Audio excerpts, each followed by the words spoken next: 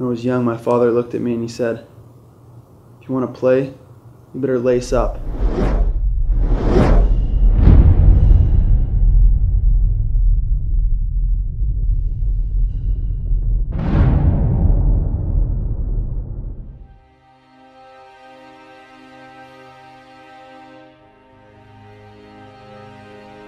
Big Rapids, Michigan.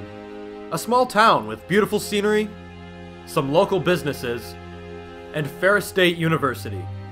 Big Rapids is located approximately 50 miles north of Grand Rapids and is home to one of the most competitive hockey teams in the nation. The team has been on a roll this season, with a 17-8-3 record and being the first place team in the CCHA and the sixth place team in the nation. They started their season off strong, winning 10 out of their first 12 games. Although there was a moment of struggle when the team went on to lose 5 of their next 6 games. But ever since the new year, the Bulldogs are on top of their game, being undefeated thus far in 2012. Now coming home from their most recent successful weekend against Northern Michigan University, the team arrives home at 4:45 a.m. Sunday morning, giving them 28 hours to rest before they are back at the rink preparing for Notre Dame next weekend.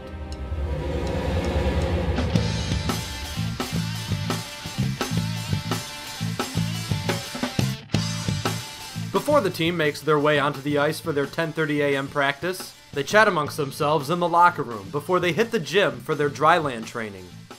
During this time, Chad Billins and Tommy Hill continue a long team tradition. After every game that Ferris wins, a puck is taped to a hockey lace and hung from a stick in the center of the locker room. On this puck, Billins writes the number of games won this year, the teams they played, and the score. This puck is win number 19 for the Bulldogs, and just 2 more is needed to tie last year's total of 21. That high. Higher, Tom. Do too much. Lower. Higher. I think that's pretty good. Tom, you want it even, not crooked. Yeah, you also thought 18 was good. What? After the team toys with Tommy, Jordy and Graham get a little surprised.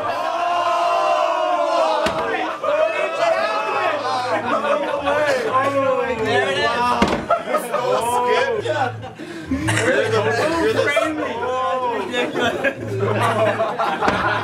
Okay, well this guy, he accompanies me on the road and as my pillow. And somehow before last weekend here, I had it on my bag to go and it disappeared, so we spent probably 25 minutes trying to find it. Actually a couple guys, me and my roommate Kyle Bonus over there, we spent some time looking for it, couldn't find it, so we ended up going on the trip without it, which who knows, we got 4 out of 6 points, probably cost us 2. Anyways, when we got home, it was in Derek Graham's stall, which I think is a little suspicious because he said he knew nothing about it. So either he's lying or coaches played a little bit of a prank on me, so we'll have to find out. I'll be doing some investigative work this weekend. Hey, you know what? Skippy's my dog. It is. I have a dog named Skippy. I don't know. I just bring him in once in a while. That's about all I know, Mike. Alright, boys. So we got lift downstairs, warm up in the rubber room first. Couple things for the freshmen to grab. On the ice, 11:15. Since doesn't normally do that, he did it for FaceTime. So after a quick stretch and warm-up, the fun and games come to a minimum, and a hard circuit training workout is done, working various core muscles in the body.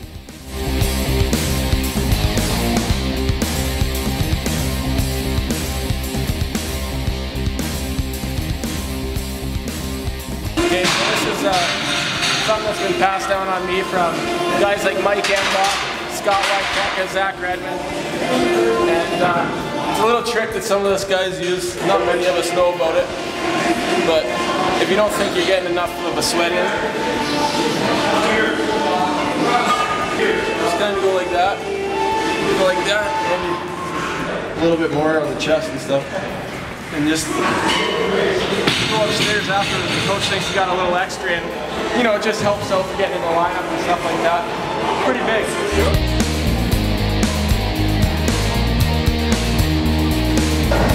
He throws water on himself every workout. He thinks he's fooling somebody, but everyone knows.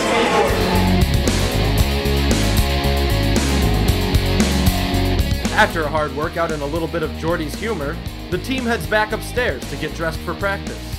Today's skate is going to be a little lighter, so the team doesn't get as worn out. Each practice in the week gets progressively tougher, but not in just a physical sense, but a mental sense too. By no means will this be an easy week preparing for Notre Dame.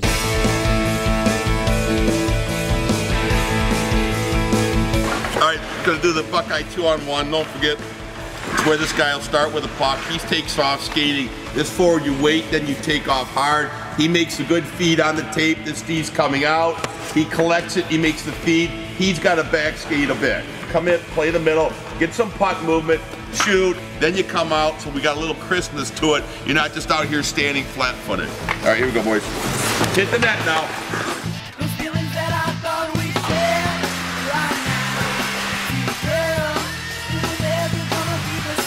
Don't give it away! Don't give it away! Gotta go to the net, boys.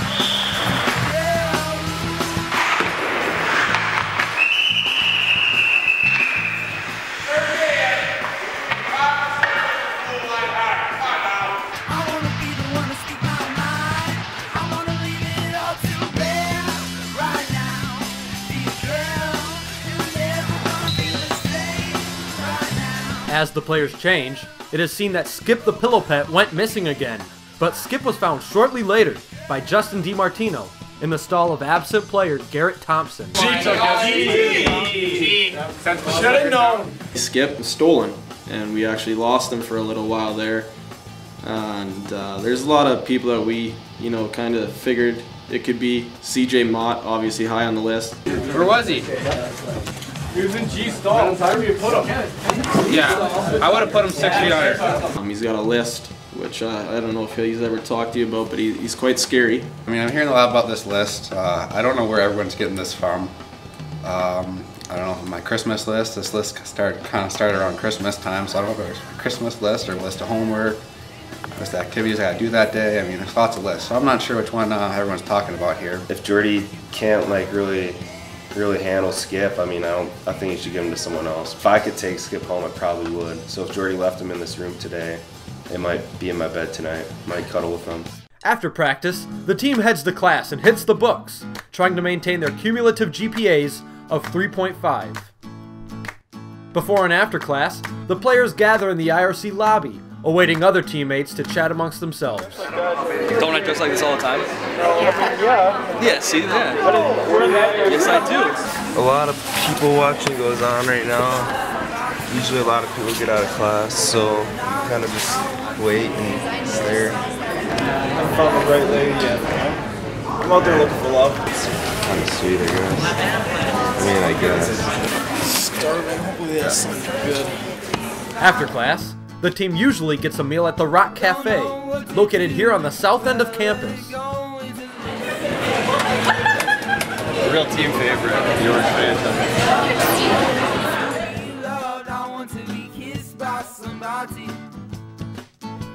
Players try to eat as healthy as possible to remain in fit shape, but of course, there are always a few exceptions. I like to eat pretty healthy. He is very health conscious. As you can see, he's got his salad and everything, but then he's washing it down with a little bit of orange Fanta. Pop's not that on. He's in line with water. The next round of teammates come in now and discuss the ending of Inception and the finer points to Beauty and the Beast 3D, while Jordy describes the difference between a wolf and a wolf pack. After classes are over and bellies are full, players have different hobbies they like to partake in. Some play video games, Call of Duty and NHL hockey being the favorites. Well, I can't do it all. Pup, you're the Don't even start playing that way. I was not. It's your fault, man. While others, like star forward Matthew Kurzinger, enjoy their precious car.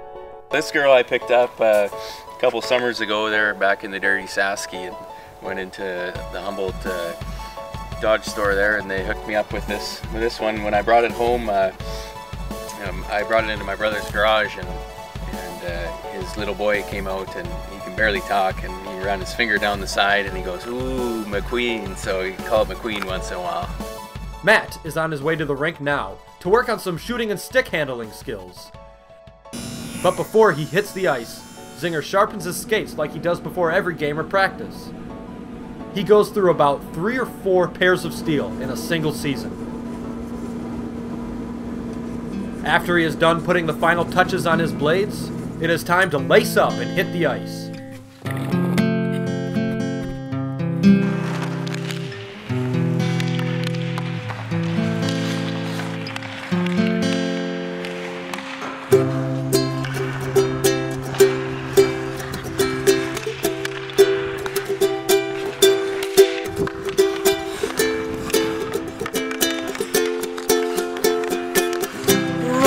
On empty from sitting all the time.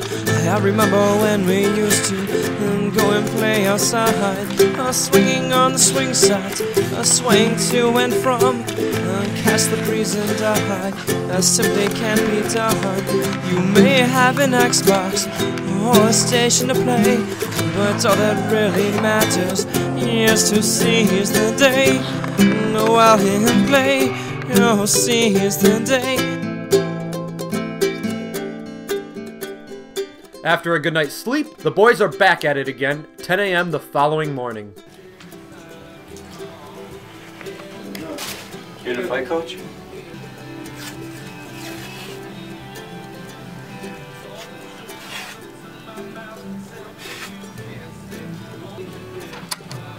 What's that? So you getting a fight? Bowling injury. You say bowling injury? Well, on a team? No? Huh. Not at all, no. Typical Hawk. Come on, NCL. We got a suicide pass from Trevish. Got laid out. How am I said that? I got the 6th line thing.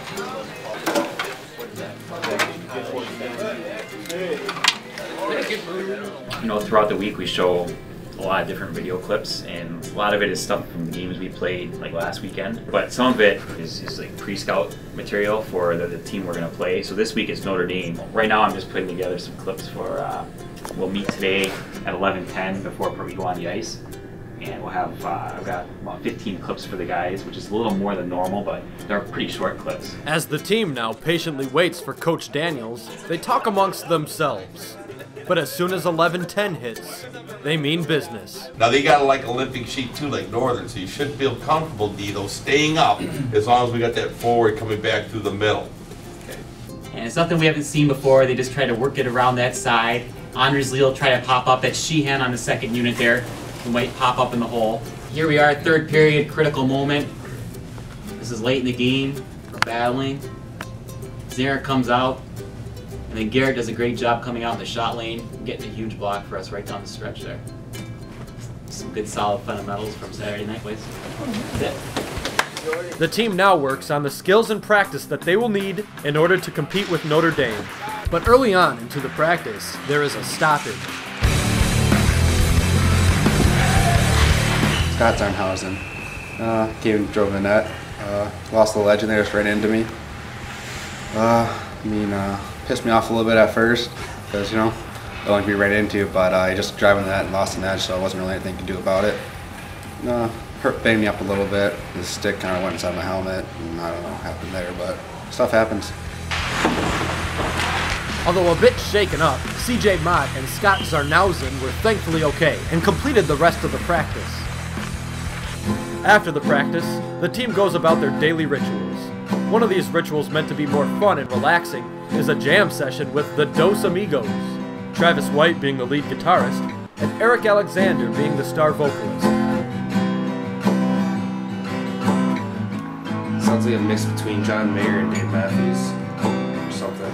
Mr. Jones, where'd you go? Play some. You gotta do a slower tune so I can make things up. Me and Eric Alexander have actually been putting together some good tunes lately, a lot of covers. We're gonna make a sweet song for Penzi and the boys, and it's gonna be pretty freaking sweet, like my mustache. Hit a Whitey.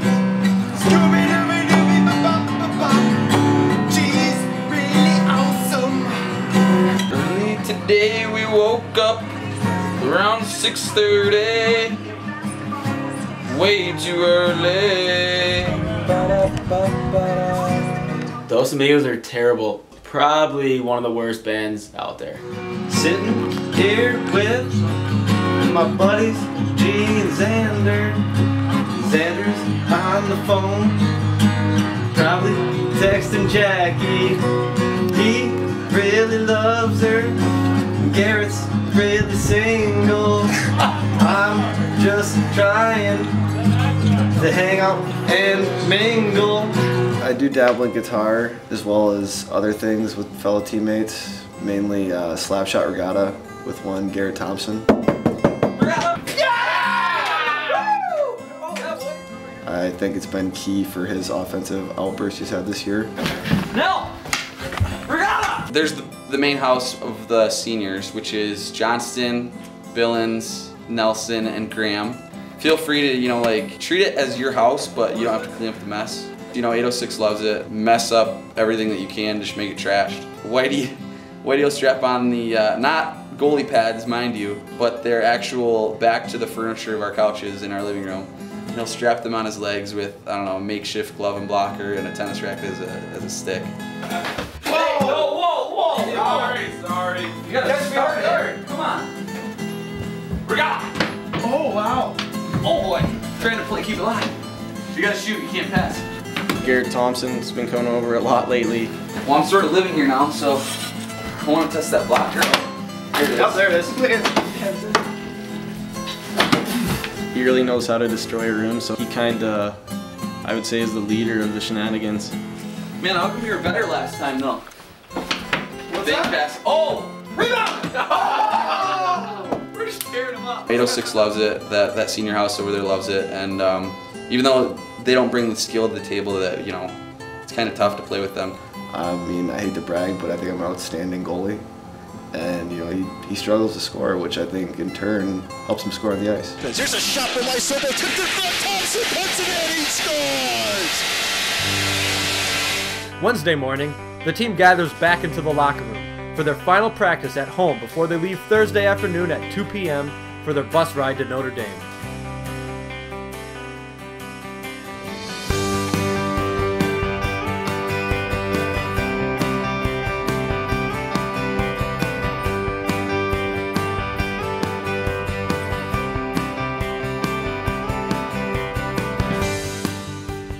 While getting ready, the team finds an additional number on the front of their helmet.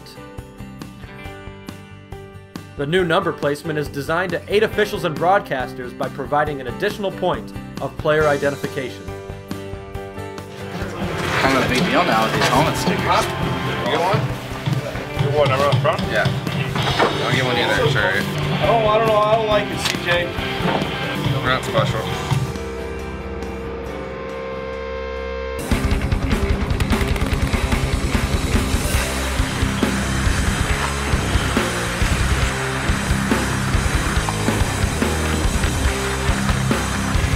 Number 24, Dom Panetta, leaves halfway through practice today in order to go to class. Get off a little bit early because I got class, so I gotta rush over there. It's a struggle, but gets me through the day. I actually messed up less on the ice too now, so it's a good thing. Less practice, less messing up. Coach doesn't notice me as much. And in my case, that's a good thing, but I do come back after and work out and practice by myself.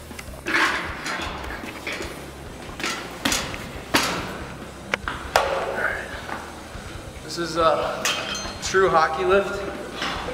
All hockey players do it secretly, just to get the neck going. Billings and Nelson will kind of egg you on to do kind of goofy stuff or whatever, and one of the things in their living room is claim. On the carpet in the living room and you say something that you can do or that you think you can accomplish or whatever it might be, then you actually have to prove that you can do it. One of the claims earlier this year, Nate Milam was in the living room and said that he could do a backflip. Wait, they said I couldn't do a backflip? It was pretty incredible, it was pretty cool to see and stuff, but it's pretty fun. As the players go home and go about their daily business, they go to bed early to rest before their 4-hour bus ride. The team reports to the rink and gets on the bus at 2 p.m. Thursday. On the ride down, players do homework and talk to each other. However, the most popular trend players seem to partake in is sleeping.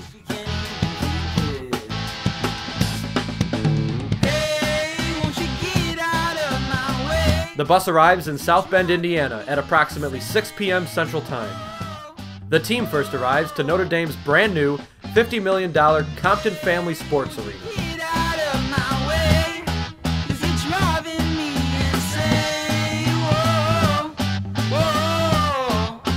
After the team unloads their bags into the locker room, they idolize the magnificent rink, gazing and taking pictures of tomorrow's battlefield.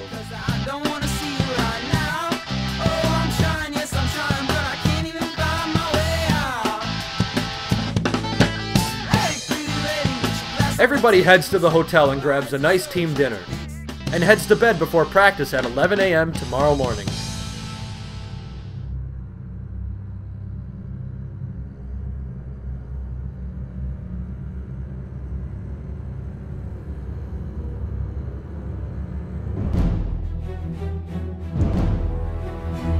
It is now game day, and time for the Bulldogs to get back to work and shake off their road legs with a solid practice. Before their skate, a couple Notre Dame players take the ice.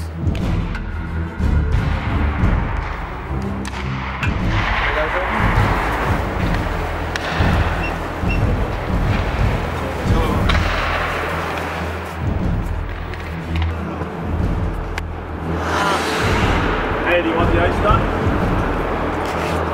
No, that should be good. Nice.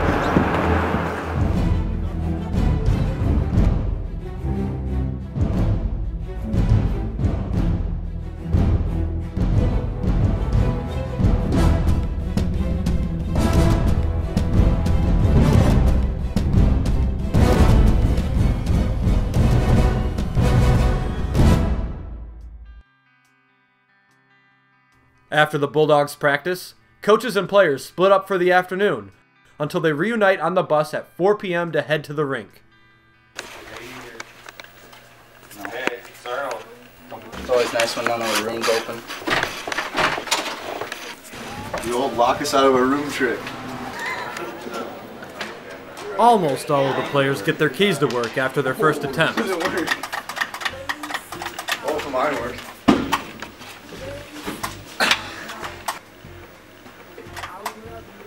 Joke's seriously on you right now. You can put on this time. Joke is on you. See, that's what happens. That's so good. Whose card is this? That's mine. That's the other one I threw down the hall. And it didn't work. When the guys finally get into their rooms, they rest, and later on eat a team meal in the hotel dining hall. Then it's back on the bus and to the rink for their first game of the series. We're here tonight at the rink, and I got goosebumps. We're here and it's a sellout crowd. And going back to last game here, we took a lot of penalties early, and I think if we can stay away from that and play them 5-on-5, we're going to increase our chance of winning the game tonight. So I think if we can get the puck on net, maybe get the puck on the pillows and get the rebound in the back of the net. It's always nice, they put all that money into their rink, so we kind of want to sock it to them and then beat them, and hopefully... when you're at the rink, you're that much hungrier to do what you want to do. And have a battle. Graham steps in against Tynan. The puck has been dropped, and away we go.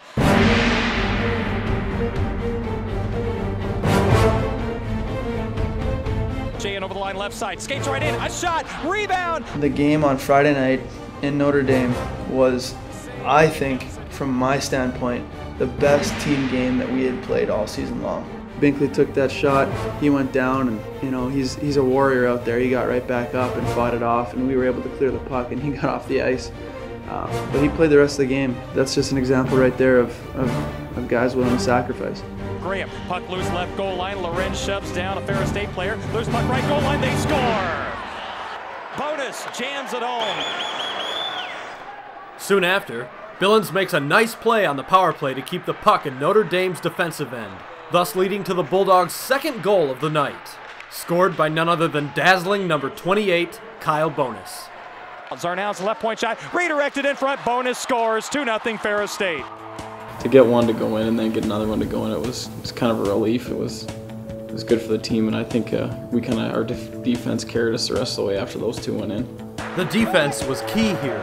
It was a solid effort by the team, and Billings assisted with another great play to get their third goal scored by Derek Graham.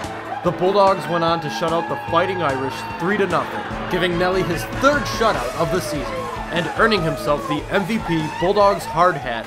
A lot of guys did good tonight, a lot of good blocks out there and everything, but gotta give it Nelly, give it a lot of good saves out there.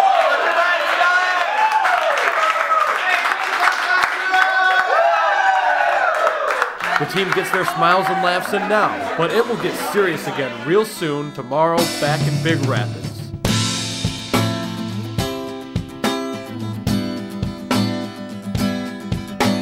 It's blatantly obvious that it's mine, you know? As soon as you see it. Yeah. You as cool as you are? Probably not. Stretching is key to a successful career. Stay flexible, stay fit, and it would come to maybe in other aspects of life. Just wait to stretch. It's on camera in case he doesn't make it.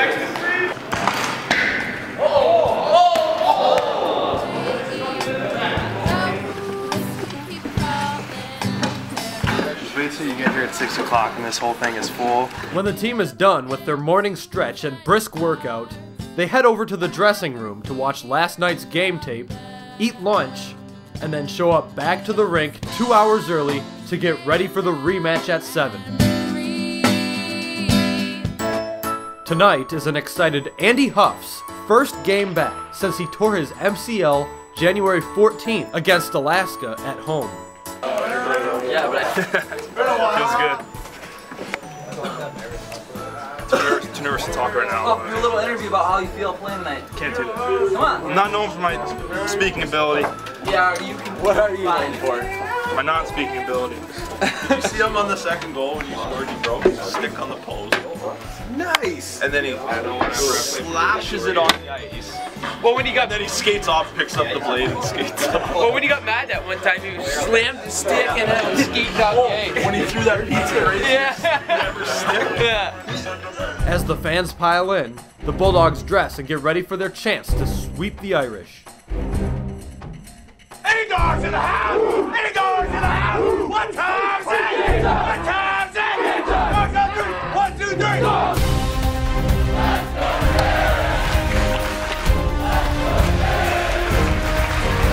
Notre Dame came out hard and physical, but the Bulldogs had the perfect response. Off the draw, they score! Nate Phylum! Not more than a minute later, Billings puts another one in from the tops of the circles. Billings sidesteps, walks in, risks a shot, The Bulldogs held their 2-goal lead almost the rest of the period. With 6 seconds to go, Notre Dame scores their first goal of the 2-game series. 14-4-1 off the draw. Johns takes the shot. Shea with a drive, he scores! Ooh, that can be a backbreaker. The Bulldogs now head to the locker room and prepare for the second period.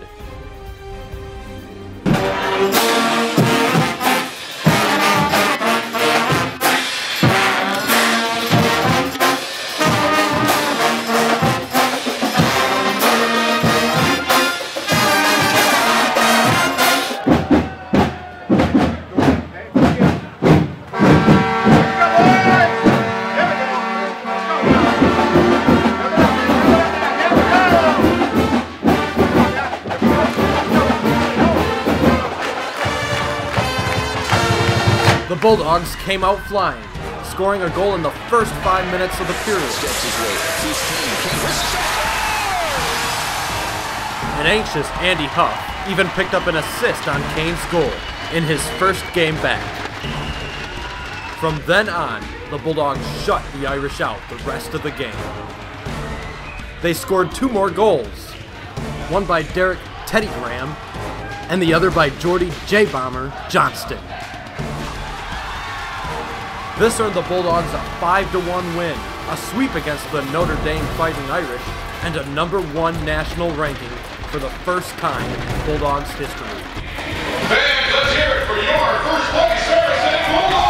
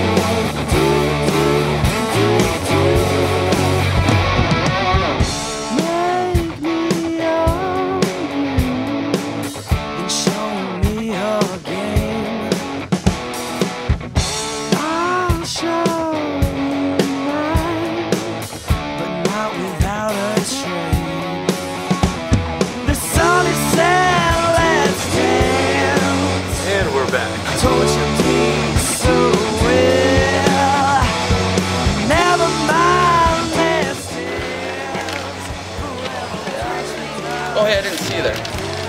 How you doing? Yeah, you know, hockey, it's pretty tough going to school and working your schedule around between practice and classes. You know, sometimes even like this guy here, get wore out, you know, in the IRC in between classes. But other than that, I like to hang out with the guys, you know, and get a little bit of a mind bender, mind control going in with some of the teammates over here, you know. A few friends over here.